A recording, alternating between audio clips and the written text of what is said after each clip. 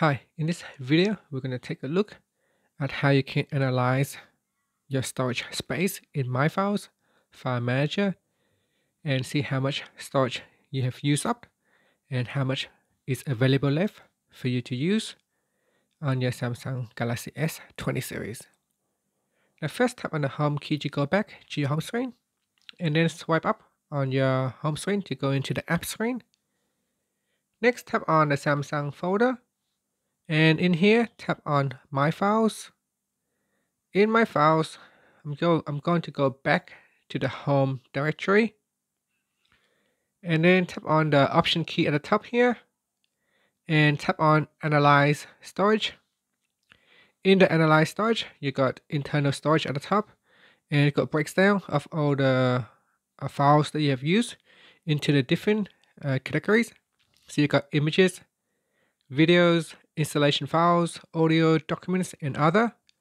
Now if you swipe across, it will go into an SD card, so it'll show you all the files on your SD card, and over here is all the files that have been used in your internal storage. If we go down a little bit to the next section, there is a duplicate files, and then it got large files and unused files. So from the analyze storage, you can decide if you want to delete any duplicate files, and if they are large files, you can view them and then decide if you want to delete them or not as well. So here you can see, if we look at images, I've used up to only 210 megabytes, but for videos I have used up 16.79 of gigabytes, so that's quite a lot. And if you happen to run out of memories, perhaps maybe you can back up the videos to your computer or to the cloud storage and then delete them from your storage device.